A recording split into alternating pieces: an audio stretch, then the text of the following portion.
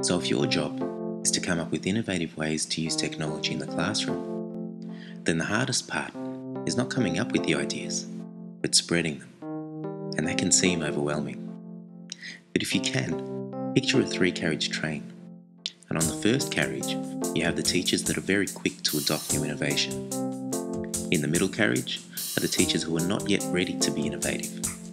They may need incentives, they may not feel skilled enough, or they may need more time. Whatever the reason, they're sitting on the fence. In the last carriage are the people who don't want to know. They don't want to hear it, and they won't be convinced no matter what you say. So the question is, where to best invest your energy?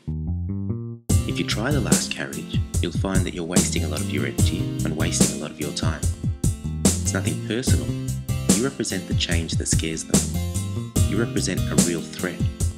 You're not that threat, but you represent the threat.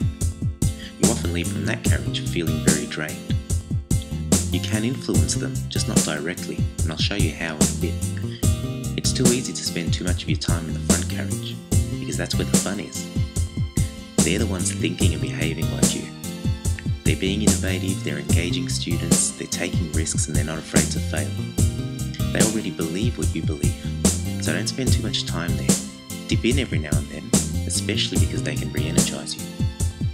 But your energy is best spent in the middle carriage. They can swing either way.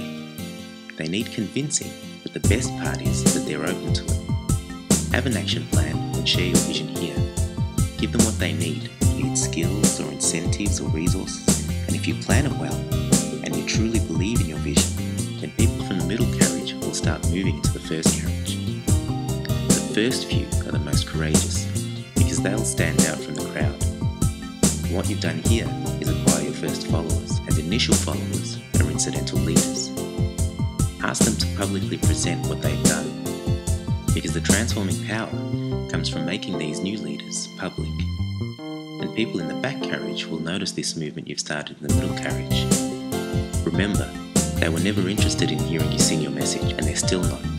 You're not singing solo anymore, you've started a choir. And it's not about you anymore, it's about the movement you've started. Very soon after that happens, jumping into the first carriage is no longer new, or novel, or even risky. It simply becomes normal.